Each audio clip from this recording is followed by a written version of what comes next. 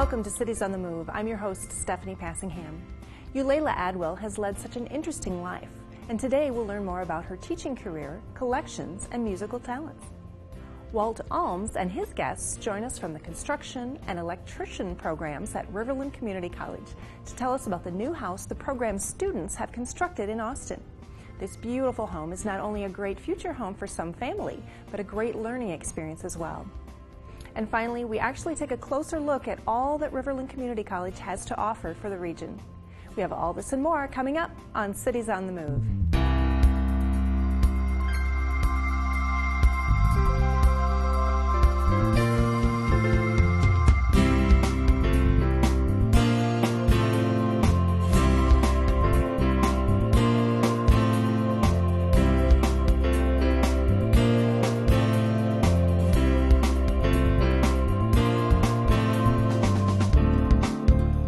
Eulalah Adwell began her teaching career in the 1930s. She is also an enthusiastic collector and musician. Let's learn more about her interesting life. My name is Eulalah Adwell, and I live in Austin, Minnesota. I've been a resident of Minnesota since 1996. I was born in 1920 on a farm in Gentry County, and I went to a rural school. I had to walk to school until I was in third grade. And then one morning, my dad said, "Come with me and go to the barn." And we went to the barn, and there stood my pony. She had a spirit. She was so, and she'd throw me off. How many times have I been thrown off?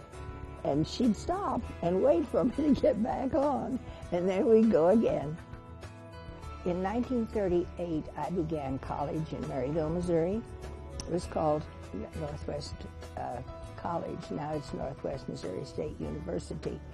Well, I began teaching at Wilson School in 1940. And this is the bell I purchased, the school bell. It was an honor to be able to ring the bell for the teacher. In 1940, there were 100 rural schools with one teacher and 8 grades. It was just a white frame building, and you had to do everything.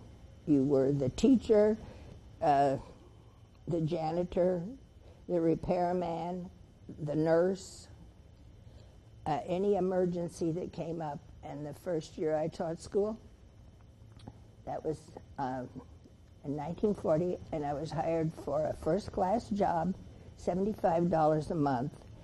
In 1990, I knew they were having a contest for a favorite teacher in Northwest Missouri and Kansas and so on over KFEQ.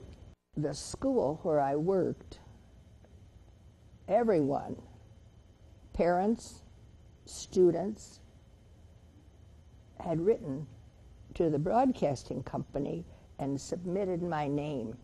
So then they told me that I had won the award for favorite teacher of the Midland Empire. It was a shock to me. I had a long career, 54 years, and I never got tired. It was so exciting every day to work toward making things better and to having hands-on for the children, and I was always searching for something to make it better. I just love to help the children, and it's so much fun, and I never get tired. I have the energy, I have the will, I have the time, and I want to share all the good things that I can. I think there's one word that says a lot, and I think if you remain curious about your life, your surroundings, your earth, and how things work, remain curious. Get a computer and look up something. Can you name one of the 3 PGA players born in Austin? Find the answer on our website, ksmq.org. Well, today we're talking about a couple of programs that Riverland Community College offers and the house that they build. And our special guests today are Walt Alms, Andrew Getchell, and Dan Rayman. Thank you guys for being here today. Happy to be here. All right. Well, let's get a little description about the programs first. Walt, why don't you start with the construction program? Tell us what it is, what the kids learn, just in general, and then we'll go into the details of the house project. Well, they start out, it's a 2-year program, and we start out with some basic hand skills, showing them how to frame walls, shingle roofs, and basically anything that the concrete and cabinetry, anything that would pertain to the house. After we've done some basic introduction stuff, then we get a chance to work on a house project in first year. So the students actually spend a little time doing a house project right away in first year. And we also do a second-year project as well. So, and when the kids graduate from your program, they have a diploma in carpentry. Okay. So they have a 2-year diploma in carpentry after completing it for the 2 years of the construction program. Okay. And Dan, you run the electrician program, right? Construction Electrician program in Albert Lea. And our students come over and wire both the homes that the carpentry students build. And it's kind of the highlight of their year. They actually do it in the second year of the program. Our program is a 2-year program. We start out the very basic theory, doorbell wiring, and get more advanced residential wiring, commercial wiring, industrial wiring, motor control, low voltage wiring. So we kind of cover it all. Our students graduate, when they graduate, they all have a diploma. And the Minnesota Department of Labor and Industry, there used to be a State Board of Electricity, they give our students 1-year credit toward their journeyman's license when they graduate successfully. So. All right, sounds good. And Andrew, you came along, you are the student. Yo. And what program are you enrolled in? I'm in carpentry, and I just got done with first year. Okay. And what did you think? Why did you choose the program at Riverland, and what's your interest in carpentry? Well, I started off in high school with woods and stuff, and then I finally got working with it, and I figured out I like it, so I thought I'd go to school for it. Okay, sounds good. And guys, what should someone like Andrew expect to do once he's got his 2-year diploma or certification? What comes next? What kind of occupation can he get into right away, or in your case, there's some journeyman work that needs to be done? Well, in either case, electrical or carpentry, they can become members of the union and be journeymen, or work towards a journeyman. They'd come out as an apprentice carpenter. In the carpentry area, we teach a cross section of a number of things. So somebody like Andrew could come out and do concrete work, the remodeling or building construction. Could be involved in cabinet making as well. So, I mean, we do quite a number of sub-trades, sub-trades as well. And how many students are enrolled between the 2 programs that you gentlemen run? Well, we normally start, the maximum that we take into the carpentry program is 28. And so, it's been fairly steady. Last year we had a decline in enrollment with the economy, but we're already seeing a little increase in student registration for next fall. So. Okay. Right now we're taking 27 students in. Our program also, because of the way the economy has been, is kind of declining numbers, but we're hoping that starts coming back up again. Mm-hmm. Because they're saying, when I say they're talking about the Department of Labor and Industry, that 5 years there could be a huge shortage of skilled labor because all the baby boomers will be retiring. Sure. And then there'll be a big demand for skilled labor such as carpenters, electricians, plumbers, so forth. And do you guys get involved in the program with placing your students once they've completed your programs? We work with the students, and we've got contacts, obviously, from previous years of people that have hired our students, so we can give them names. We don't necessarily put them to work, in jobs, but we can give them contacts to lead them into the right direction. Okay. And we've gotten calls. I got a call, I think it was yesterday, for he was looking for 2 people. So I sent a text message out via my cell phone to 4 students and told them to make contact with him and see if they could pick up a job there. We're also starting a new program in Albert Lea. It'll be a wind turbine technician. Okay. That they'll need some electrical and then they'll need some maintenance, and that will be starting this fall. Okay. For working on all these wind towers. Sure. Very not cool. actually constructing them, but maintaining them, and they're all over the country. And we've seen a lot of interest in that too. Sure. So. Yeah, we have had quite a few go up in this area. I'm sure it's the same in others. Talk a little bit about how the industry has changed. I mean, we've been building houses for a long time, but I'm sure you guys who have been instructors for a while have noticed some changes in trends, changes in approaches in how you put together whatever type of construction it is that the projects are working on. Talk about what's different today that maybe from when you first started. Well, Dan and I have been working on the electrical and house building projects combined together for about 22 years now. We've been doing them together. And so over that 22 years, we've seen a number of changes in features. People come to expect so much in the house today, and so like with him, we're putting in more electrical stuff than we did 20 years ago, 10 years ago.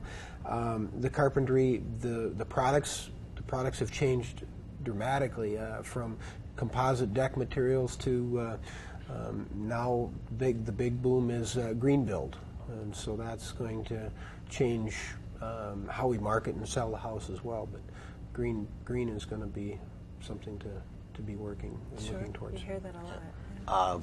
Electrical codes have changed. Every 3 years they change, and to make the home safer for the consumer, just smoke detectors having to be powered by two sources, and CO2 detectors, and more circuits, and arc fault protection and ground fault protection, and I mean all of that has progressed, and newer products. Just the way stuff you use, it's easier to put up than it used to be, and the trends in different light fixture styles. Styles and maintenance. Maintenance is a big thing. Maintenance free, low maintenance has become a huge thing. I mean, energy efficiency. Yep, energy efficiency.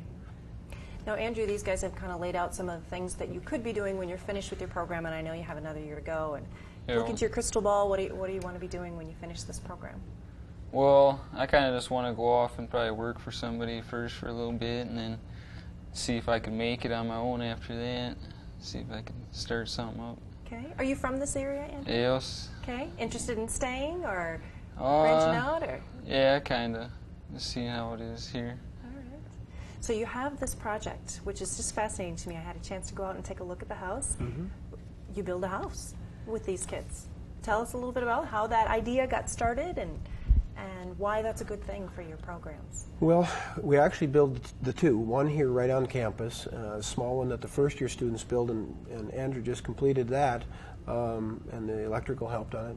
And it gives them a real feel for what they're supposed to be doing. And the first-year house is a smaller one, a little more basic, and it gives them a good chance to really be successful and see the finished product, something from start to finish that is a home. And so then when they come back for a second year, they come out to my project. I teach the second year, and we build a little larger home from start to finish, from ground up. And that's where Dan comes in at that one as well, and they do the electrical out there. And it, too, gives them a real sense of accomplishment when they're done. They can see, new innovative ideas. We put in a considerable amount of time in putting in the newest and most innovative things, trying new products, experiencing that. And when they leave here, they know a little bit more about some of the newer things that are on the market today than if we were just to teach them out of a textbook. Great. And as far as electrical, we're not there the whole year like the carpentry guys are. We just go over in the fall, do the rough end, and then we come back in the spring and do the finish. Yep. And a fair amount of coordination between your programs, yes, certainly. Very, very much so.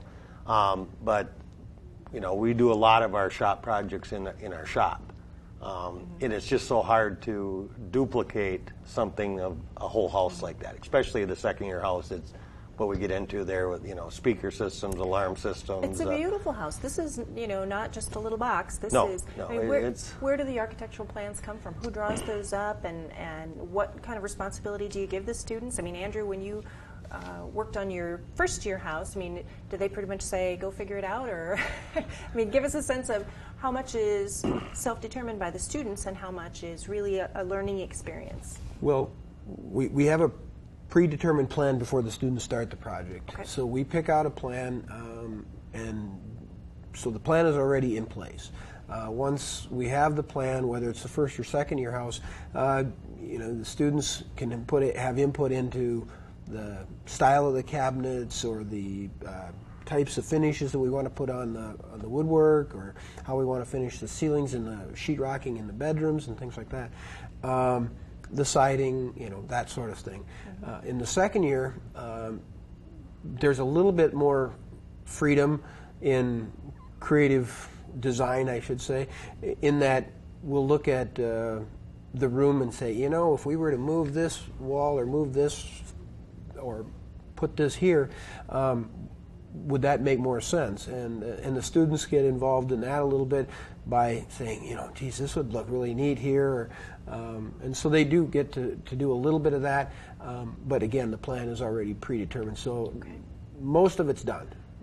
The deck design, now like when this spring when we did the deck, students had a couple ideas, and so we changed our mind on the deck. It wasn't quite what we had started out to do. So. And the house ends up being for sale, right? The house is currently for sale.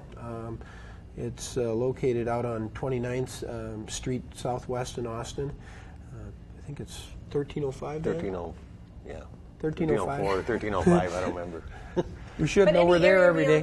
Yep. help. All the local realtors Okay. have been notified and have access to showing it, and we're just waiting, you know, to sell that, and then next fall we'll start another one. With Okay. the And does the second college front, I mean, do they have to purchase the lot and front all the product? Do you have community sponsors that help with the program? We do purchase all of the products, you know, locally. Some of the companies will, you know, work with us on the products or the installation of certain things. For example, Dan, he can talk about the security part of it, and the group that helped him. We go through a local contractor. We've been working closely with Fox Electric here in Austin to get our material. There's been a couple little houses we've done some other thing and so forth. And then we had another company this year, Heartland Security Services. They got involved a little bit, and then Bright Ideas Lighting, and they used to be Design Lighting in Mason City, and they moved to Rochester. Walt and I and the owner get together and go through the house and figure out what we're going to do kind of for lighting. Along with Walt too, we get together with my students a day or two at least and go through all the blueprints or the plans and look at ideas of where we want to put lights and how, you know, do we want wall sconce lights here, recessed lights, and so they get some input there. Although we're governed by the codes. The code, sure. Obviously, what we have to put in, you know. But when we wire these houses, it's far beyond the minimum requirements. I mean, normally you could probably get by in an average bedroom with 4 outlets and receptacles, and we probably got 6 or 7. I was going to say, nobody would put up with that. No, These days I you mean, need there should be no reason you need an extension cord in this house. And a number of circuits, you know, you're required to have a certain number of small appliance circuits in the kitchen, countertop plug-ins or receptacles. And we have tons of circuits in these rooms. Exceed it's, you know, that. Yeah. Andrew, tell us a little bit about the value that you see in actually working hands-on with a project as opposed to sitting in the classroom. Oh, well, I mean, we start from anything. Like, we start with like little projects, hand tools right away, and then we build some little sheds, and we get rid of them. We usually build them for customers, get rid of them, do everything on that. We'll start with the first year house. He'll just give us the blueprints, and he'd basically tell us to take them home, go over them, figure out stuff, make sure we understand them all, and then we kind of just start building off of them, and we always look off of those, you know. So. Sounds good. Well, what a great opportunity for students to get their hands right in the mix of it. I mean, that is the trade that you're teaching them after all. So if you are interested in taking a look at this beautiful home located in southwestern Austin, you can check in with any realtor in the area, and they will give you a tour of the home, which is for sale. I understand you've already had an offer, so if you're interested. And the spot in the first year house is for sale, too. Yeah. That's on campus. Okay. So be sure to take a look, and thank you guys for coming in and telling us all about the program. Thank you. Appreciate it. Yep. All right. Glad to Stay be here. tuned for more Cities on the Move. John Edward Mower was a member of the Minnesota Territorial Legislature in the 1850s. On March 1st of 1856, the second territorial Governor Willis A. Gorman honored him by giving him the newly created Mower County his name. John was born in New Vineyard, Maine in 1815 and made the move west and settled in St. Louis, Missouri. He died on June 11, 1879 and is buried in Fairview Cemetery in Stillwater, Minnesota. Sometimes our greatest treasures are located right in our own backyard. Riverland Community College quietly goes about its business of educating our region. Let's take a look. Riverland Community College serves more than 4,000 students in southern Minnesota through a variety of programming options. Accredited by the Higher Learning Commission of the North Central Association of Colleges and Schools, Riverland's mission is inspiring learning for living through a personalized educational environment. The college takes a number of approaches when providing this personalized education, which is one of the reasons Riverland President Dr. Terrence Lease was drawn to the college. What attracted me to Riverland was the opportunity to work with a comprehensive community college. It combines what used to be the old junior college and just the first 2 years of a 4-year degree. It also has the career and technical education programming that the vocational institutes used to offer. Beyond that, it has developmental education for students who are preparing to enter college and be successful at that level. Have a large customized training program, and that works with employers and their workers. So it's just the comprehensive nature of the college that really impressed me. The lifelong learning perspective is apparent in course offerings. High school students can gain college credits while completing their high school diploma. Riverland offers the traditional 2-year degree options, and they also work closely with area businesses to develop customized training programs to meet needs that become apparent in the community. One of their new programs addresses a growing demand in the wind energy field. This coming fall, we'll be starting a program in wind turbine technology, which will prepare technicians to install, maintain, operate, repair wind turbines. And that's a growing part of the alternate energy field, very big in southern Minnesota and northern Iowa. Another area of expertise and advanced technology involves training allied health professionals utilizing state-of-the-art simulation equipment. The lab features computer-driven mannequins complete with lifelike chest movements, heart and lung sounds, and vocalizations.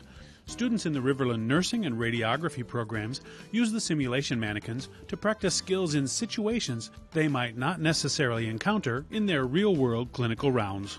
We've had some wonderful partnerships recently with other colleges, workforce investment boards, Workforce Development Incorporated, Southern Minnesota Initiative Foundation. One involves a Department of Labor grant for over $1 million, and we'll be training allied health care workers in long-term care centers in 39 counties in Minnesota. An important part of lifelong learning includes student life, all the extras that come along with an academic program of study. For some students, that includes student housing, sports, and extracurricular activities. Riverland has a wide range of offerings and the size of campus that fits many students.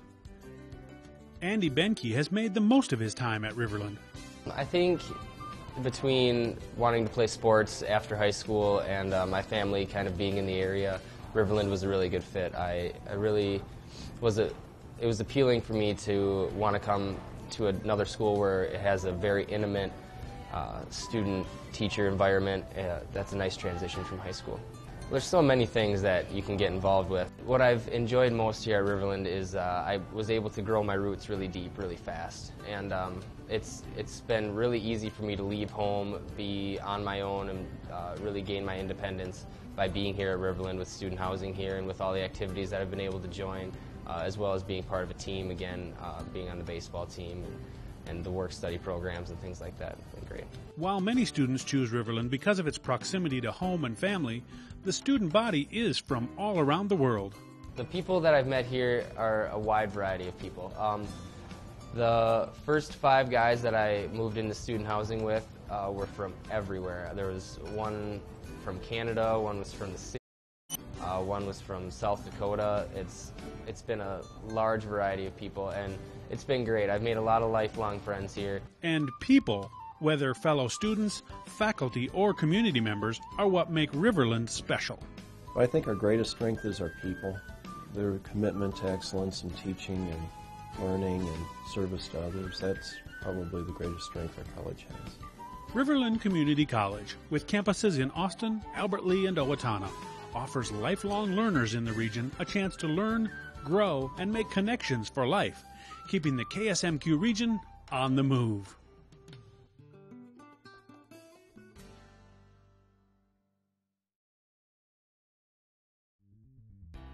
Cities on the Move is on the web.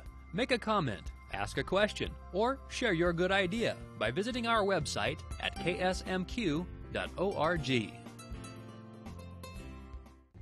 Next week, we'll visit Leroy, Minnesota for a look at one of the wind farms operating in the region. We will meet Josh Karras, who gives us tips on how to sell on eBay. And we'll talk to Bill McNeil and Terry Goldman about the Great Dakota Gathering and Homecoming. Please join us Tuesday, June 9th at 6:30 p.m. for another edition of Cities on the Move. I'm your host, Stephanie Passingham. Good night.